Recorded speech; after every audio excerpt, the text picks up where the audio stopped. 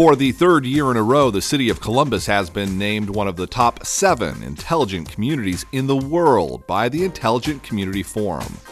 The Intelligent Community Forum, or ICF, is a New York-based international think tank that studies the world's cities to discover and then share the strategies used to create an intelligent community. In the past month, Intelligent Community Forum co-founder Lou Zaccarilla visited Columbus to review the initiatives that led to Columbus being named one of the top 7 intelligent communities in the world for 2015. He will then submit his report to a large international group of experts, and in June, at the annual Intelligent Community Forum's Summit in New York City, the Intelligent Community for 2015 will be announced. Part of Lou Zaccarilla's visit here included a roundtable meeting with business and community leaders at CTV's studio entitled Urban and Rural Planning. Good afternoon, everybody. I'm William Murdoch. I'm the Executive Director of the Mid-Ohio Regional Planning Commission, and I'm also your moderator today for the Intelligent Communities Forum panel on urban and rural planning. So we're delighted to have a great panel here for you this afternoon, and we're very excited about work going on in Columbus and Central Ohio about planning for our growth. And I'd like to have the panel introduce themselves, but first we have a special guest from the Intelligent Communities Forum, Lou Zaccarilla. Thank you, William. It's great to be here, and congratulations on being a top 7 city. Well, thank you. We're looking forward to be the number one if we can make that happen. So we glad to have you in Columbus, and hopefully you've enjoyed your visit. Very much. And why don't we have our panelists introduce themselves, and we'll start with you, Mark. Thank you, William. Thanks for having us here. Mark Wagenbrenner. I'm with Wagenbrenner Development. We're a local real estate development company. Historically, we've specialized in revitalizing brownfields, and recently, most of those brownfields are near our urban core, and we've seen a tremendous amount of activity as we develop some of those brownfield sites. Hi, thank you for having me. I'm Councilmember Michelle Mills, and I chair development as well as the Environment Committee on behalf of Columbus City Council. It's great to be here. I'm also serving on a part of the Strategic Committee for Columbus 2020, where I think a lot of the results of the Insight panel will be very helpful. So glad to be here. Hi, my name is Holly Maddie. I'm the Executive Director of the Fairfield County Regional Planning Commission. Fairfield County is the county immediately to the southeast of Franklin County, and we are a unique community as far as we're on that urban-rural fringe. So we have the suburban communities of Pickerington, Canal, Winchester, and the northwest corner of our county, and as you go further south, you start to approach the Appalachian area, and you get a much more agriculture and rural area. So thank you for having me.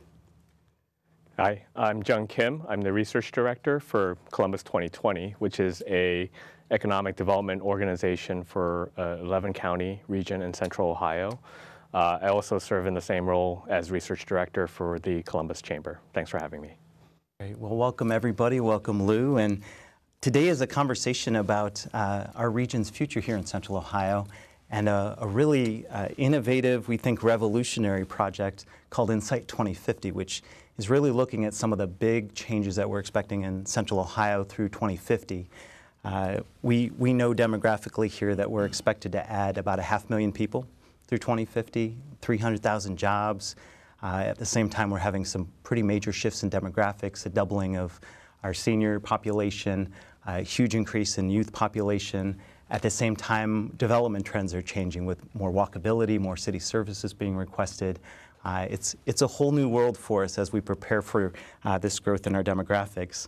And what we think we have here is a project called Insight 2050 for the region to get ahead of that, using technology and smart tools to analyze that growth and to allow us to plan better. So today we wanted to talk a little bit about Insight 2050, and then our panelists can fill in how it's affecting their thinking and their work and their organizations, and what they're seeing as Columbus and our rural and regional area deals with some of the growth challenges and the opportunities that come with it. So Insight 2050 is a public-private partnership between local governments with the Mid-Ohio Regional Planning Commission, the business community with Columbus 2020, the Urban Land Institute, which is a balance of public and private folks interested in good development practices. And we've all come together around this question of, if we're going to grow, how do we maintain our quality of life? How do we get ahead of some of the challenges? And how should we do this? And I think one good way to think about it, when we go out and we've been talking to the region about this, they've told us that the region isn't looking necessarily for a regional plan. And as the regional planning director, I'm always like, oh, okay, well, what should we be doing? And Lou, you'll be thrilled with the answer. And the answer is they've almost unanimously said, give us the tools, give us the metrics, give us objective information so that our local governments can make really strong and informed land use decisions. But the kicker is they want to be able to do that in the context of their neighbors, so that Columbus and Fairfield County and all of these communities can project their own growth and make decisions about their own growth in context of the region. And what Insight 2050 does is use a pretty robust computer model called RapidFire that Peter Calthorpe and Associates, an international firm, helped us to develop, that looks at a range of scenarios of growth and some really key metrics like health, transportation, infrastructure, local government, funding, air quality, energy, and so on, so that we can look as a region at how our growth could affect us depending on how we develop. And then for our local communities, they can look at their own growth, and our business community can look at that growth. And so this project has come together to help us do that. And what it's done insofar as it started a conversation in Central Ohio as we've been thinking about other regions and how they've grappled with growth and some of the problems they see. Here we want to use good data, good information, good tools so that we can add 500,000 people but still have a great quality of life. We can add 300,000 homes and 300,000 jobs, still have decent traffic and a vibrant economy and healthy local governments. And so the promise in this tool is that it allows us to get ahead of that, not through a regional plan, but through information informing these thousands of decisions that developers and communities are making. So we're very excited to share this project with the Intelligent Communities Forum, and I think it really strikes us as a way to reinvent and revolutionize the way we approach planning for our future. So what we thought we'd do is open it up to our panelists and allow them to talk about how this tool is impacting their work and their communities and how they're planning for that growth. So if you're comfortable, we can dive right in. Absolutely. Well, great. So the first question I think we'll have each of our panelists answer, but how is Insight 2050 and some of these big implications really playing into your decisions in your organizations? And Councilwoman Mills, maybe we start with the City of Columbus, who's been such a key partner in this project and pushing us to think about this, and in your own nonprofit work too. I know this has been a big challenge. So how is Insight 2050 really affecting the city and its future? Well, it has a lot of implications, and when we talk about investment in the tools we use to leverage businesses, not only just to support them in their expansion, but also new businesses in their growth and choosing Columbus. And so how do we bring in new businesses, and what are those areas of where we want to introduce them that can spark growth and neighborhood revitalization? Because in a lot of communities, there's a need to have an anchor in some communities, and we can use that as a tool to say this community could use that, and it sparks a lot of other changes when we bring or expand a business in a particular area or neighborhood. It also gives us the insight in terms of what type of housing people are choosing. And so when we partner with folks on multi-use facilities and residential, what will they be using? What market will they be attracting? Because we need the housing stock for those new residents. We have two major ways of attracting new residents, and that growth is easily identified through the students at The Ohio State University choosing to remain in the city of Columbus. And so we have a pipeline, if you will, of new residents that we have to figure out how to keep here and engage in the city in a way that makes for their quality of life, while at the same time balancing our aging population, as Insight 2050 points out. How do we engage them and continue to make sure that our housing stock is growing with their needs, or shrinking with their needs, where you talk about large suburban communities that we may have invested a lot of in our outlining areas. You see a lot of single family homes where now there's a lot of need for apartments and smaller and maintenance free living and things like that. At the same time, there's infrastructure needs, as you talked about. The other interesting part about this is thinking about places like Fairfield who have a mix of urban and agriculture, where now we have to now consider agriculture in the urban areas. So where their problem is now with more traffic congestion and some of the urban challenges, ours is now how do we incorporate agriculture. So it's almost interesting to see this sort of flip so we can learn as a region from one another. There is certain things they can talk to us about as it relates to how do you blend the two, and there's a lot of lessons that we can share. So I think as Columbus makes a lot of those decisions, whether it's land use or others, we become the pioneer and the leader in the region to help inform some of the other communities, because we all, as you know, are successful in the region is successful in not just one city or one other area, but as the entire region grows and those lessons can be shared, we all benefit. Thank you. So speaking of the rural area, Fairfield County is just to the southeast of Columbus, and it's growing, but it's rural. Holly, how has this affected your work? I think it really complements what we've already been doing. We have a county plan that we've had for several years now, and it actually took into effect and promotes agricultural preservation with development within urban service areas. So this takes the next step and says, here's how we do this, and here's what's coming down the road, and let's focus that in our urban cores, in our villages, in our cities that we have, and let's preserve that agricultural base that we have to make sure that we are protecting the resources that we need as a community. So I think it's just a next step of what we've been doing in the past. So I'm very happy to be working with it. Great. So from the business perspective, Jung, how is that translating into your work with businesses and business retention and recruitment? Insight 2050 touches on economic development and business interests in a lot of ways. I think the council member touched on some of them. A big part of this is workforce. You know, the demographic changes that Insight 2050 talks about also mean workforce changes. We have certain industries like manufacturing, the skilled trades, even professional services like insurance, where the average age of the workforce is in the 50s. And those people are going to retire soon. So who's going to take their place? And you have some natural growth from the millennial generation, but it's also about keeping Columbus as an attractive place for people to do business, to live and play. So hopefully you can retain some of that talent, attract additional talent to fill that workforce gap that's going to be coming our way.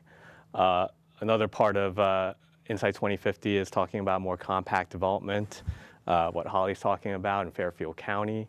You know, from our perspective, you know, obviously open space, environment, agriculture are important, but land is also valuable from a manufacturing and logistics standpoint. These are large-scale users.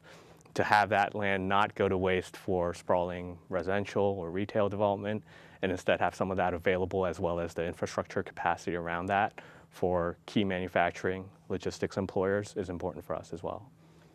You know, one of the findings of Insight 2050 said that depending on how we grow, we could, if we grew a little bit more compact to meet the market and to use these tools to let us plan for that market, we could save 220 miles of agricultural land, 220 square miles, which for us is the current footprint of the city of Columbus. So 500,000 people done different ways could have some pretty stunning impacts on agricultural land and our ability to expand some of our industries.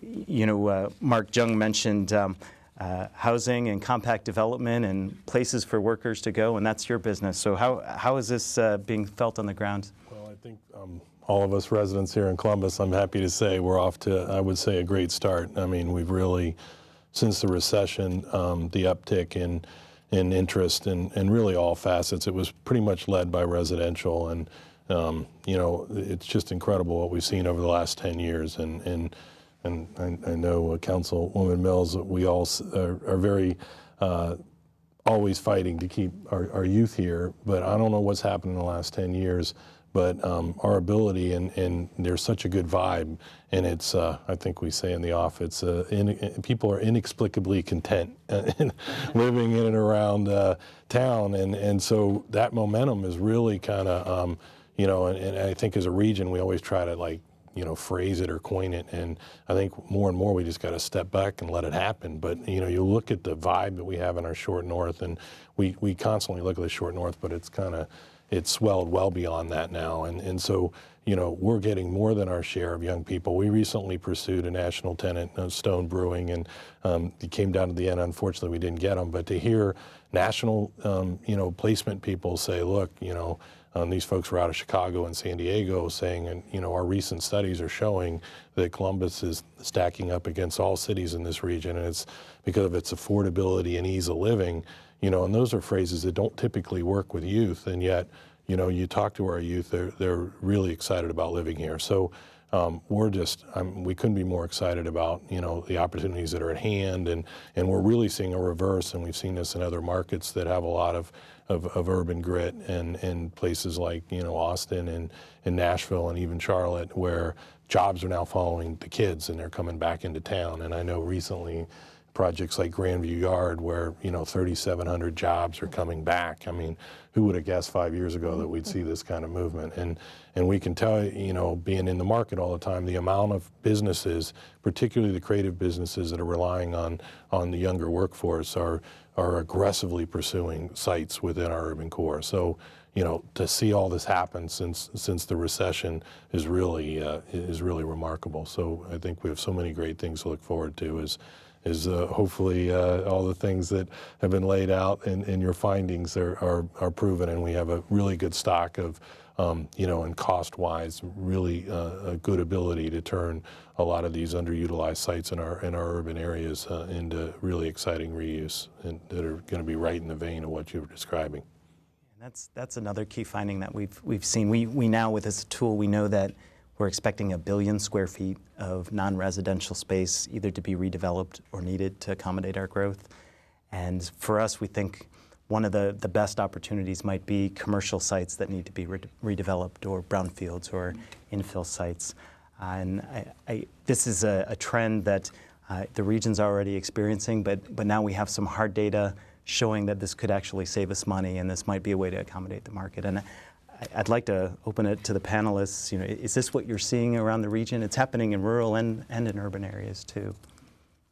I would say absolutely yes. I don't want to take over.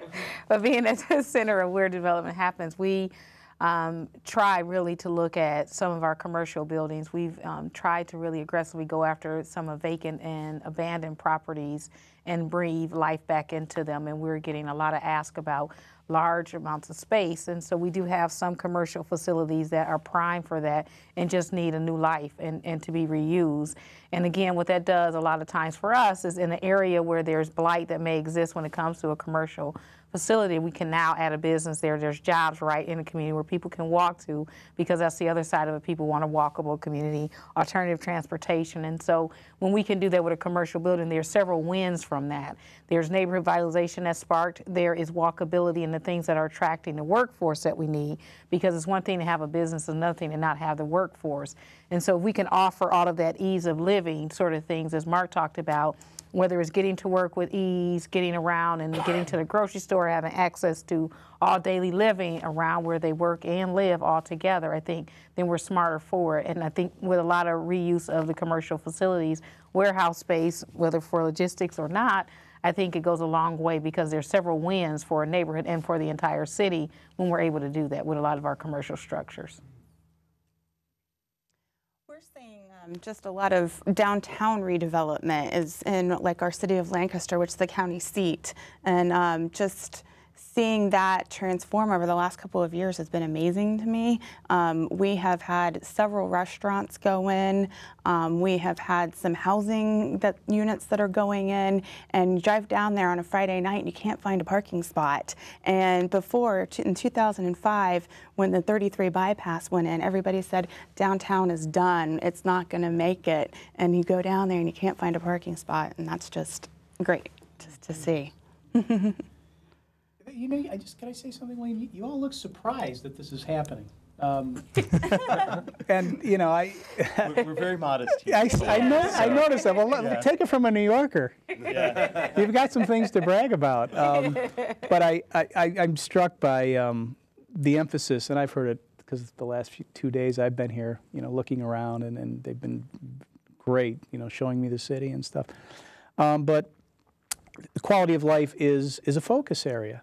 And, what you invest in, you get in return. And to think about and to plan for and then to begin to experience quality of life as a strategic goal is really what's going to drive the economies and societies in the 21st century. So I think Columbus kind of got onto that maybe sooner than most, and you're beginning to see the rewards.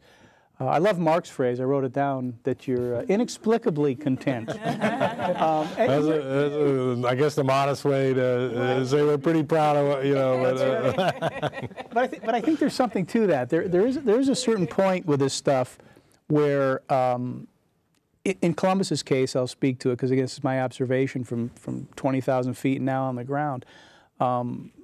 Gary Cavan and his group on the tech side have really laid the new railroad in. I mean, you've got the foundation. Technology is not going to be an issue. Broadband access is not an issue here, and it is in a lot of other cities. I spent time over at the supercomputer today with that group, and what's being put in there to connect all the different research centers and to bring all this knowledge in on the new railroad is going to yield something that's going to be quite profound. The question I think you have to ask yourself for the workforce and for development purposes is really, how do you overlay that with this, what we call intelligent community structure? And that's the kind of stuff, that's like, it's like lightning in a bottle. As a developer, you probably know that, or as planners, a counselor, you know that. But what we see happening is that you put in this infrastructure, you've got the technology piece, now you're putting the other pieces in, you've got OSU, a great knowledge factory. And then you structure it so that, it sounds like a contradiction, but you structure it so that the spontaneous can occur, right? And it sounds a bit like a contradiction, but that's really what you want as you continuously build this ladder for a creative economy, an intelligent community. Because quality of life is a state of mind. I spoke with someone after a presentation today about autonomous vehicles, one of the professors there, and he said, I used to go to New York because I used to like to eat. I like to eat. And I used to go to New York and go to restaurants. He says, you know what? Last couple of years, I stay right here. Inexplicably content, but the pathway is to the stomach, right? Yeah, exactly. But for me, I wrote that down. That's a quality of life statement, and I think that's the kind of stuff that builds the momentum that I think yields the results of your planning. Well, and as we're bearing the seeds of our investments, a lot of our communities are facing this, where we've made ourselves a more attractive place, a higher quality of life place, and we're getting requests for different types of development, different types of things to accommodate for the workforce. Communities are getting asked to do more than they've ever done before. And so using some of those tools in Insight 2050, we're really trying to be able to arm everybody with ways to talk about it objectively, because these things really can spark emotions where developers say they want this and communities say, well, our zoning doesn't allow it, and residents say this. And all we're trying to do is throw information out and say, hey, let's use the same data here. Let's talk about what this means. And so I think it might be useful to talk a little bit about maybe how we see these changes tying into quality of life, and what changes are you seeing? Maybe Jung, from a workforce perspective, what are businesses asking for as a result of this? From an economic development perspective, quality of life can seem like a fuzzy, kind of heartwarming term that doesn't match up with the cold, hard bottom line of doing business. But when you put that aside and see what businesses are actually doing in this community, you have the interest of companies like a Nationwide, Columbia Gas, L Brands, others. They've put in money into projects like the Columbus Commons, Scioto Mile. The fact that we have the Wexner Center for the Arts, going a couple of decades back, but that was partly driven by the interest of, well, our workers are going to look for this kind of amenity when they move here from in New York or in LA. So I think they do recognize it. And even outside the city, you look at Dublin and Bridge Street, that's partly driven by Cardinal Health and OCLC, the fact that they're looking at their community and saying, okay, we've been a typical suburban campus. residential single-family lot development kind of place for a while, but now we have to change because our workforce is going that way. So they're actively interested in that new sort of development that's more urban, that creates a greater sense of place. And we're seeing it across the region, you know, in Lancaster and Marysville, Delaware, and so on. So I think businesses do recognize it. They might not completely admit it, but but it's happening. Yeah. And the other interesting thing is, though, that when that begins to happen, you can't even measure it. Because it also yields social capital.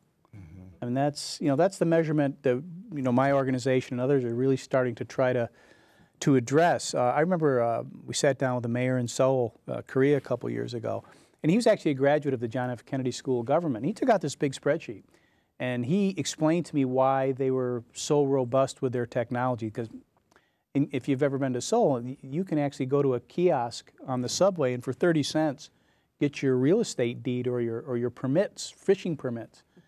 And I asked him, I said, wow, that's an enormous, yeah, no kidding, on the subway, right? Yeah.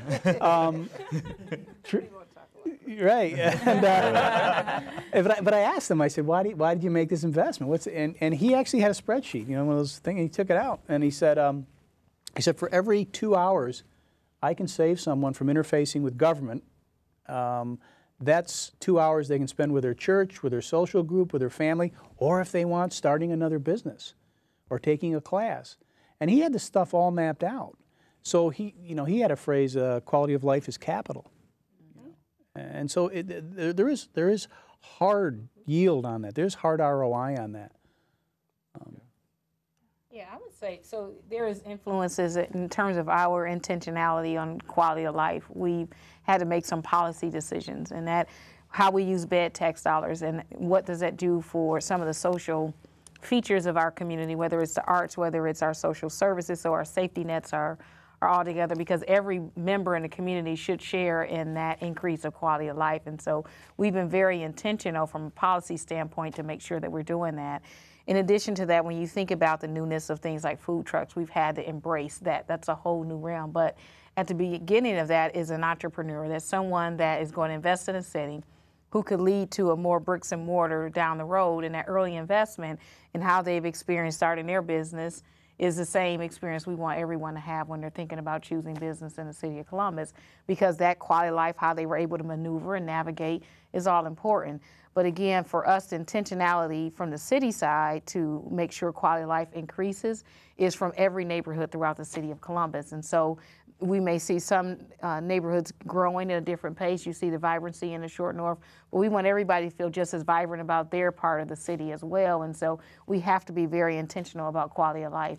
The other side of our investments and changes that we make with the bed tax dollars and how we invest those also speaks to how we bring in visitors, because that becomes our social capital. When someone visits our city and they decide that they want to locate here, and they may have other thoughts about not just moving here, but bringing their business here, that comes into play in how they feel the city is in terms of welcoming people. So we want to make sure that whether they interact with someone at the airport or they interact with someone at a hotel, that they can have the same conversation about our city and feeling good about our city wherever they travel throughout the city of Columbus. And so it's about the residents as well as it is about the visitors. So our increase in visibility as a city through Experience Columbus is just as critical, and making sure they have the tools to talk about it.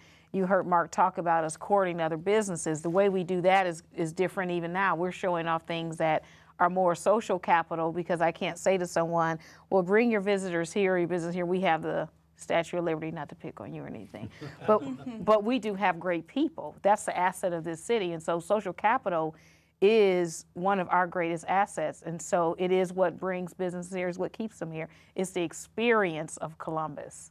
And I think that our capital continues to grow in that area because we've been very intentional about that experience of Columbus.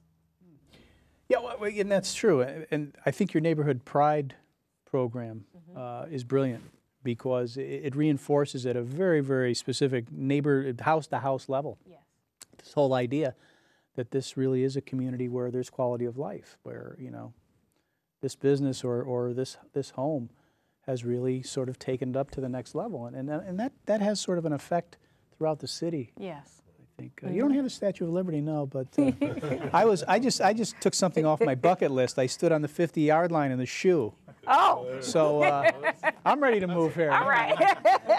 That was an experience. That's right. The experience of Columbus. A lot of optimism. Yeah. I think to build on the tourism type thing too is that, you know, if you're in Columbus, it's just a short drive through our county down to Hocking Hills and to other areas that have a lot of attraction for people. So, you know, if you live in Columbus, you can have a nice weekend trip without going too far and that stuff. So I think that's another quality of life aspect to the area. Yeah, you know, with some of our regional competitors, they brag about, well, we're 2 hours from the mountains and 2 hours from the ocean. And we're 2 hours from the mountains and we're 2 hours from Lake Erie. And we have the same amenities, but our modesty sometimes here, what inexplicable contentness, I think, is our phrase of the day. We forget that sometimes because we've got a high quality of life, and that is something that we should brag about. You know, thinking about knowledge workers and some of these demographic changes we're seeing, they have to live somewhere.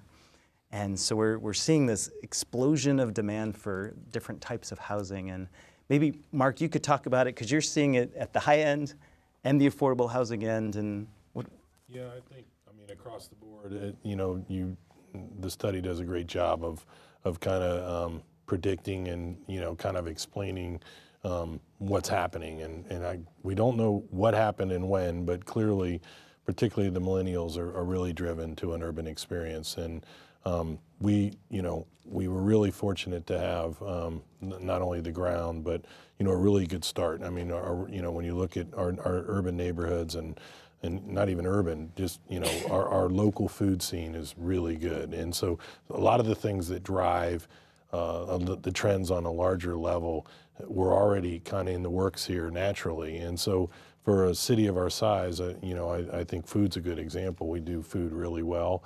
And so all of a sudden, you know, you have these urban pockets that have enough going on, not just, you know, Thursday, Friday, Saturday, but at all times during the week that, you know, are so easy to capitalize on. So from a real estate standpoint, we probably can't, and there's been several articles here recently, that we probably couldn't build enough in and around those areas that are walkable. And we're starting to see areas like, you know, Lancaster's a good example, Bridge Street, their intentions of building walkable communities in these suburbs are key because that's really driving. And what's really exciting is the echo boomers, the parents, as that generation does not want to age as traditional generations do. Youth always sets trends in our country, and it's their kids that have really started this movement. But the energy and, you know, the you know, being able to walk and really, you know, get integrated into an urban community that in our case, and most of ours are very diverse. I mean, there's something, you know, totally different than the experience you had in the suburbs. And as we've been doing these urban projects now for 7 or 8 years, and we learned early, like, you know, forget marketing in traditional ways. The best thing we can do is host parties and let people come down and bring whoever they want and step back and let folks integrate. Because what people are really wanting when they come back to these urban neighborhoods is the whole experience of really, you know, getting to know your neighbors. And you will know your neighbors because we are building houses that historically in the suburbs when there were 70-foot lots, we're doing it now, you know, our standard's 20-foot wide, and oftentimes we're attaching them. And, you know, we see trends coming that I think are really gonna allow us to, even with land cost and our ability to, or, you know, we really have to keep things tight. You know, residential elevators, and it really started in seaside communities with new codes. I mean, the quality of residential elevators, and now we can take a 20-foot footprint, go up 3 stories, put a very affordable and functional residential elevator in it. And, you know, the creme de la right now is roof decks. And so we're seeing that in larger markets, but when you can take an empty nester, get them up on a roof, there's no place to ponder your next move than looking out over the city lights and maybe a fire pit in front of you. So those are some of the amenities we're seeing in other markets that we're going to replicate here that I think are going to lead to even more acceptance of a lot of people moving back to these urban areas. Yeah, you know, we're expecting our senior population to double. And I think what's interesting about this new senior population is it's not all about providing care services. It's actually could lead to more demand for housing products in a different way, building off broadband. It could be an entrepreneurial boom for this region as people are retiring and looking for their next business. And I'm curious about the panel. From an aging perspective, what are you seeing out there, and what are our trends?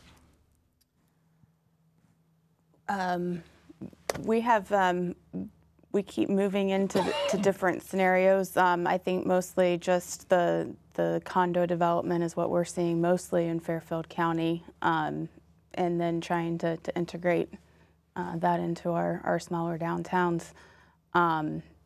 That's pretty much what we've been seeing on that end.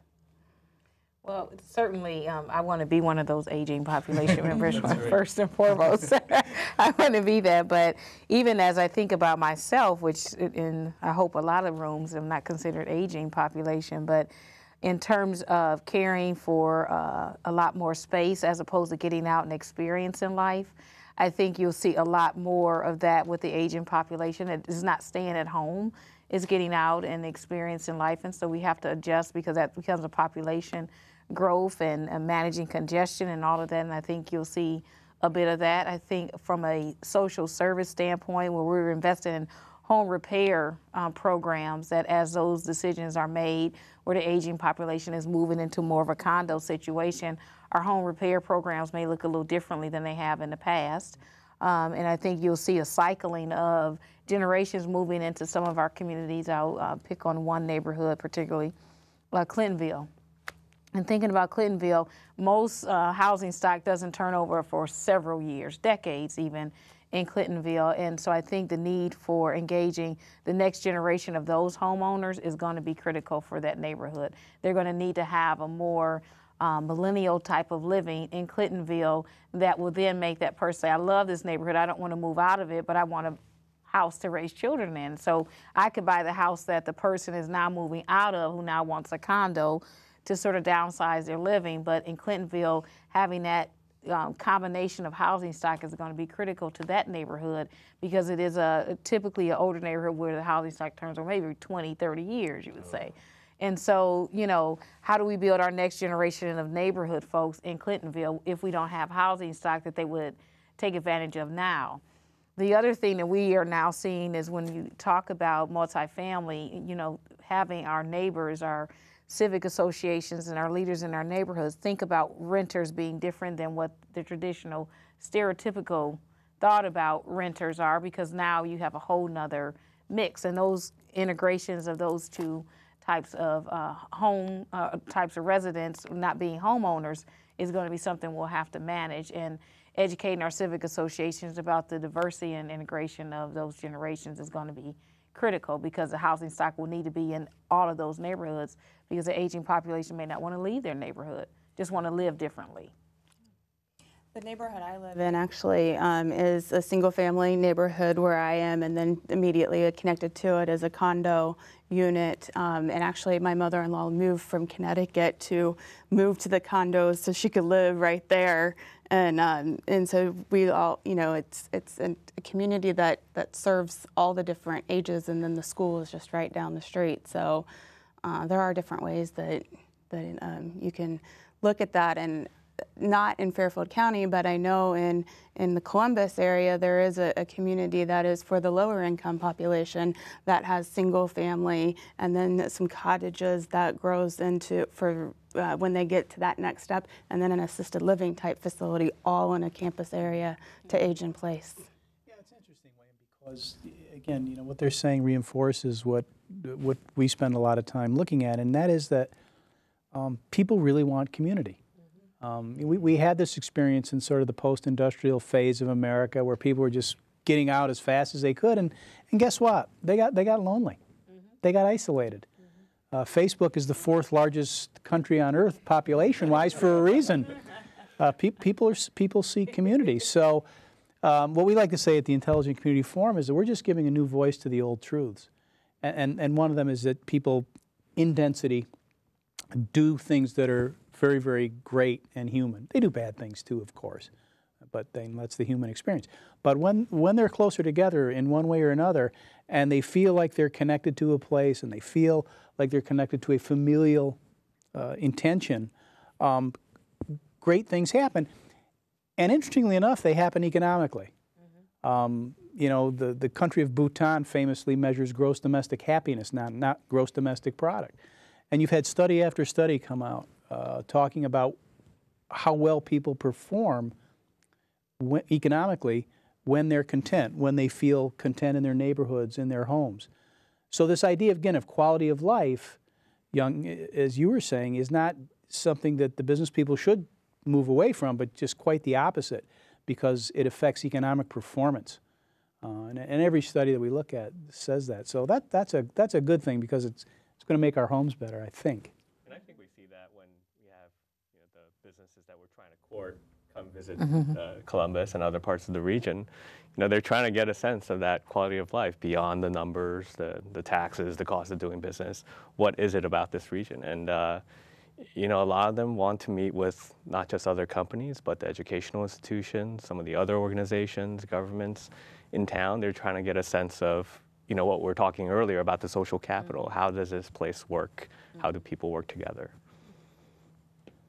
Jung had mentioned it too, but our corporate community has caught on to this in a big way. And when you're thinking of the adage now that workers don't move for the job, they move for the community, and then they find the job. Some of our big hometown corporations have really caught on to that and said, okay, if that's the case, we need to help invest in these projects. And from Nationwide to Cardinal to Chase, I could keep going. They've invested in real estate development near their campuses, or close to where their employees, their future employees are living, or their current employees want to live, so that they can help stoke the fire there. Yeah. Actually, I had a chance to visit the co-laboratory experience, or business actually, which is housed in Battelle, but it's 7 companies, 7 of the larger companies here, and yeah, what I found there was exactly that this is a collaboration among 7 of the big companies here, and what I suspect is going to result from that is something that's equally important, I think, for economic development, is that you don't have to. I don't think Columbus is going to have to look outside to bring companies in anymore and give away the store. I think you're going to have a continuous homegrown movement here. You're going to have startups. You're going to have all kinds of stuff coming out of Tech Columbus and these places. And again, you talk about population growth. You're going to have business growth. You're going to have, I think, real estate expansion that's going to be significant, and it's all going to be homegrown, so you don't have to worry about them leaving. We'd like a little bit of a good jump start with some of these bigger companies moving in, and that's always hard to recruit. But we're already seeing, the trend that we've seen is how, a lot of the stuff coming off the West Coast, particularly out of, programmers. And so, the hot thing is like some of these more creative, and we don't have a lot of old warehouse spaces because we're not that old of a city, but like schools, you buy these old schools and put in incubation space, and there's a lot of, groups of programmers, and it's not traditional office space. And, there's a growing, when you have a space with a little creativity to it, man, it goes like that. And they're so flexible. They move in and out, and the coffee shops in those areas, it's really everybody's parlor, and that's where people go to meet. And so there's a really good vibe going on. And again, I think one thing that really, and you hear it a lot in the word collaboration, but it is unbelievable. I mean, I spent some time in Chicago, and it's a great place, but I mean, in the development industry is a really good example. I mean, in most towns, you'll get developers that are so competitive that when you have somebody that could potentially be a threat downstream, there's no effort to help them. There's more of an effort to crush them before they get started. And I mean, it is unbelievable how much, there's a sharing of information, even generationally older developers that were in the industry. I mean, there is a real want and desire to do things the right way, and it's just you just don't typically see that, and it carries on into all other facets. I mean, it's when we're it's amazing how many times that we've been challenged as a growing company, and you pick up the phone and you call somebody, Bob Walter, or and guys that have started multi-billion-dollar corporation as inaccessible as guys like that are. So there is our founding fathers and the people that have kind of set up you know, the titans, let's say, of this town are more accessible, I would argue, than any titans in any town. And there is a want to see this thing continue. And Mr. Wexner and our mayor, Mayor Coleman, and the coordination between our mayor and the council. I mean, you know, we face challenging situations. We're doing development in other markets. And what's great about Columbus is if you have the support of council and the mayor, everything's challenging and things are more bureaucratic, but you know you're going to get results in the end if that support's there. And it's just, you know, it's exhilarating that kind of support you get. And you know, it's so much easier to swim with the current, and the current continues to grow more and more swift around here, and it's really an easy place to do business and very rewarding. One of the things that we see that our technology backbone is enabling is for us to not just have fiber as an infrastructure system, but then to build off of that with transportation. And the Insight 2050 project tells us that our transportation needs are changing. People want lots of options. They want lots of options on their phone. They want lots of options in their housing. Now they want lots of options in their transportation. And having the technology available to respond to that, and also having the tools like Insight 2050 so we know what people are looking for and we know how to project the costs, so critical. And so in the Columbus area, we've seen an explosion of car sharing technologies and bike sharing technologies enabled by the city, which ties into the knowledge workforce. We've also seen people looking differently at transportation, and we're very proud. Recently, our major transit corporation, CODA, the planning group, MORPC, and the City of Columbus's Thoroughfare Plan, they're all working together using the same data to plan for transportation and to plan around this workforce. And we were lauded for doing something that maybe we should have been doing all along in our hometown newspaper last week, saying, this is great. We need to have these groups not working in silos. And I think having the data and the technologies really helped us to break down those silos. Well, congratulations. I mean, the unification of data it's a big deal. Yeah. Yeah, and you can do a lot of things with it. So. Yeah.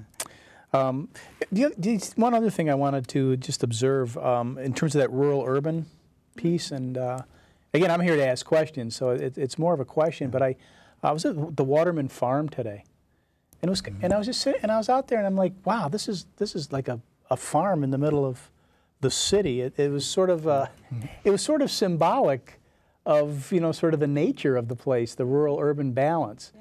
And you know, I was just wondering, is that something that people in Columbus feel? I mean, do they feel connected to rural roots or rural experiences? Definitely in Fairfield County, we have that connection, and I think that as the residents move to those areas in that fringe area, I think they're connecting to it and understanding it better. To give an example of the two communities coming together, the two types of urban and rural coming together, we have an active transportation plan that we put together. MORPC helped us put it together several years ago, and we were planning for bicycles throughout our county, through our agricultural areas. And it was the first time that I recall that we brought together a farmer and someone who was riding a bike to the same table. And it was the most interesting conversation that we had. And it was amazing to see the two groups work together. When the farmer came in at first saying, I don't want the bicyclists on my road. And then all of a sudden saying, well, wait, if we have bicycles on the road, maybe we can widen our road, and then maybe that helps us get our farming equipment down the road as well. Maybe if we have the bicyclists coming through our area, they can stop and they can have an education session on our farm and start learning about the farming process that they might not have learned about before they rode their bicycle through our area. So very interesting conversations of how those two communities have come together. Yeah. And I was also thinking just about what you're doing to, again, when we talk about homegrown, just the agricultural base here. Mm-hmm. And again, taking it from smart to intelligent, as I always say. So again, leveraging it for economic gain because, John, who was out at Waldman Farm, I guess he works for OSU. He's a knowledge worker, effectively. The way he was describing how he manages his Jersey cows and the work that they're doing there, it's knowledge work. It's next industry, forward-looking stuff, and it leverages all that data that you were talking about that's coming in. Yeah. Oh, it's major. Yeah. We also have an agriculture economic development plan that we put together, and it's a way to connect our farmers to our processors to our consumers, and part of that calls for a food hub to be formulated in downtown Lancaster to help aggregate food products because individual farmers cannot sell to an institutional use because they can't grow enough on their own. But if you aggregate them and bring them together, all of a sudden you have the quantity that you need, the consistency, and the reliability that they might not have from the individual farmers on their own. And we're actually entering into a next phase of that as far as trying to identify a location, working with our land bank to get a building to support that, and start to create a food incubator type with a commercial kitchen and a food business incubation center in downtown Lancaster. So yes, there are business opportunities with that. I'm biting my tongue because I know if I start down this road, I will for at least 2 hours. Right? Right. I could go 2 hours on this topic easily. But it is, when we look at what the Insight 2050 tells us about population growth, those are people that have to eat, right? So you think about population, you have to think about how do we feed that new group who now is going to make more choices because they're an educated consumer. And you now have a group, a whole business in terms of organic growth, craft beer, all of this, that's a whole industry, that's business. It's just a different type of business. And it has probably more of a social benefit in addition to the business than some of the others because now we have to feed people and we have to make sure that there's access in every part of the city.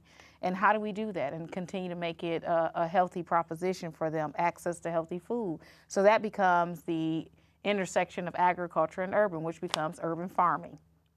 And that whole movement we have to pay attention to. And I've been in so many rooms where having a discussion about it, people, oh yeah, they need to eat. So you figure out how to feed those folks. And then you have a whole farm to table movement. So you have restaurants and the innovation that's happening in some of those kitchens. They're hungry for something less than 5 miles away as an ingredient to what they're creating in their kitchen. And that's the new niche. Everybody's asking, where are you sourcing your food from? And what better proposition than say that I've got it less than 5 miles away from the restaurant? I mean, you can't beat that level of nutrition. You can't beat that economic spend that's happening, that's cycling throughout the city. You can't beat it when it comes to food because it is one of those industries that can just really spark a lot of growth. And my day job, we have an urban farm. We're farm raising fish, and it's a social enterprise. So there's all kind of ways around agriculture. And Ohio, the heart of it all, agriculture is our humble beginnings. And so I think that when we think about how do we integrate those two, we can't just think about it as just growing things. It is the business side of it. The social side is we have a population and we have to feed. They're going to be making smarter choices about their food because we've been telling them that for the last 10 years. Get healthy, get healthy. So now people are asking for it, so now we have to deliver on that, As we talk about, people are bike riding, so they're making healthier choices how they get around.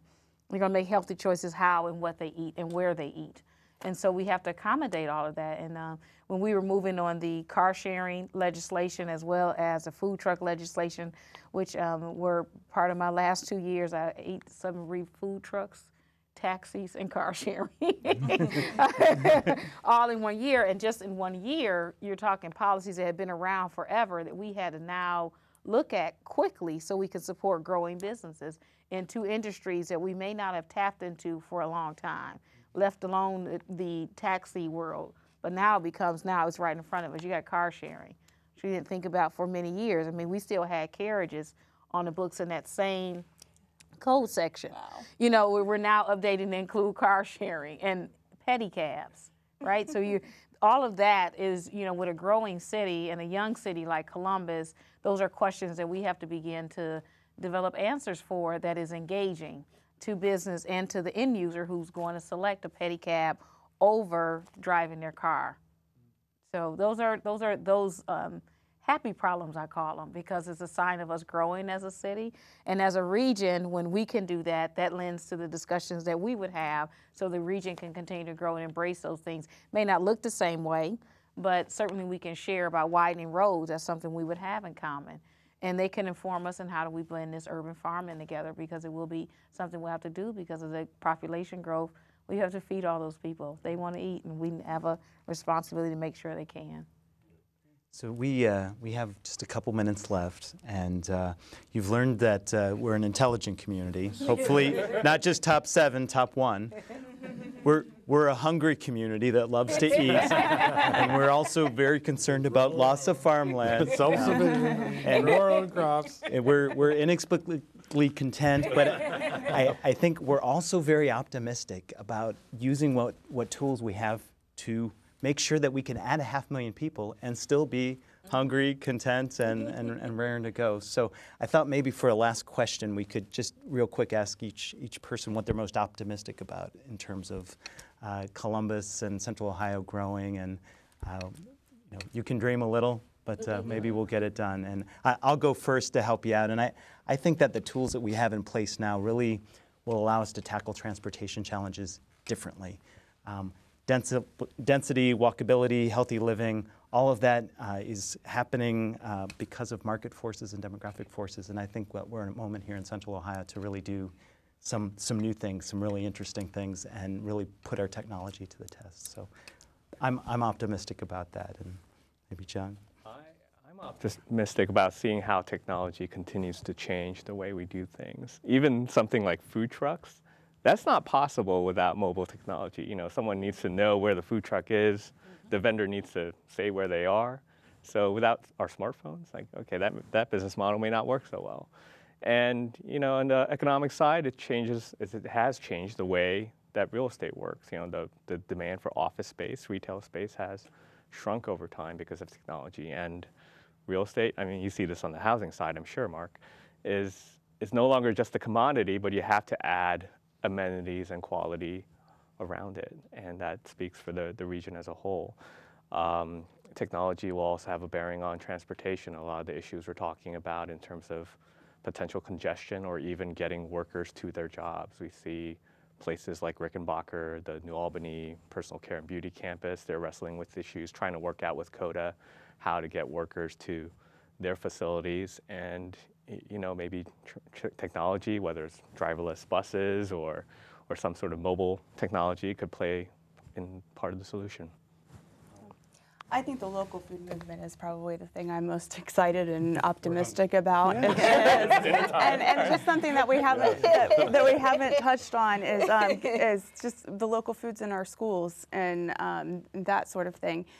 We've worked hard on moving towards that, and I just think that the local foods and the business opportunities and the social impacts behind it, it embraces everything that we stand for as a community in the middle of our agricultural area. So very optimistic about it. I would say to you, I am probably very optimistic about how we diversely fulfill our promise. We will need to address diversity in every area of our city, how people live, how they navigate the city, how diversely we have in terms of our business landscape, how diverse we'll become when it comes to technology, how diverse we are in our thinking. I think that I'm very excited about that because I think that diversity of thought is what's going to make sure that we fulfill our promise to every resident in our city. And I think all of that diversity in our thinking is going to get us there. I guess I'm optimistic about our optimism. So, yeah. No, having grown up here, and we continually pinch ourselves, and we drink a lot of the local Kool-Aid because clearly our hearts here, we're hometown boys and girls and an organization. But really, when you step back, and I think told this when my father retired down to Austin, Texas. In the early 2000s, we felt compelled that we had to go to other markets to find success. And when we started looking around to some of those other markets that had a vibe, we noticed early on how similar characteristics were here. And so we kind of doubled down, and we're really seeing the rewards of that. And when you look at, if we have the background and the livability, and when the youth is this happy living here without the flash of Nashville or the music, but people really love to live here, and then you see what opportunities we have in areas like Ohio State, where there's 700 acres in walkable distance to some of these great neighborhoods and a research university and Battelle, and that's just sitting there untapped. And so when you talk about expanding employment in real estate opportunities like that are already embedded into these neighborhoods and this vibe that we have, you know, we got a lot of gas in the tank, so we're really excited about our future. And with that, any closing questions or remarks? Well, you didn't ask me what I was optimistic Well, about. oh, that's right. I'm sorry. Well, I'll look at it from a global basis, because that's kind of what we do. And, you know, there's that old phrase, as Ohio goes, so goes the nation. Well, in a lot of ways, as Columbus and Ohio go, so goes the rest of the world. And there's something that's happening here that, again, we see in the great cities. I've got the tie-on of the city of Sweden, Stockholm, which was the 2009 Intelligent Community of the Year. So we got to get you a Columbus tie. well, so we'll work on yes, I only wear ties of Intelligent Communities of the Year, just so you know, and that's why I'm wearing it. Not to rub it in. Purple, but you look great in scarlet. That's right. Somehow I knew he'd say that. That's right. But in terms of why I say that, there obviously is something happening here, and they said it much more articulately than I could. But you're also creating something that is called the triple helix, right? There's a new DNA that's being created from the old Columbus, and it has a lot to do with the collaboration that's in the process, not perfected yet here, among the local government, the academic or the intellectual class, and the private sector. And to the degree to which those three form a new strand, then you get the kind of things that you want here. You get that kind of expression. And Columbus is, for whatever reason, and Dublin does well as well, I mean, you've gotten out ahead on this. You're one of the 7 most intelligent communities on earth. So the rest of the world watches this.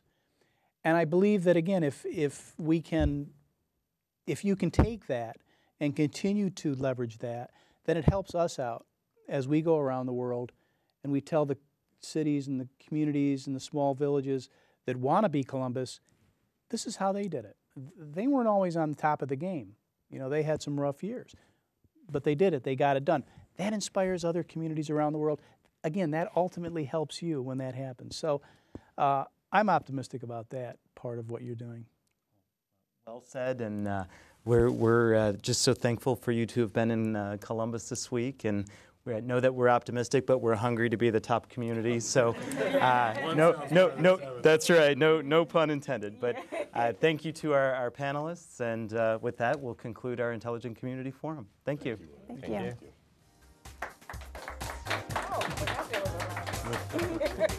You have been watching the Intelligent Community Forum Roundtable discussion on urban and rural planning. Its purpose was to discuss Columbus's policies and achievements for Lou Zaccarilla, co-founder of the Intelligent Community Forum.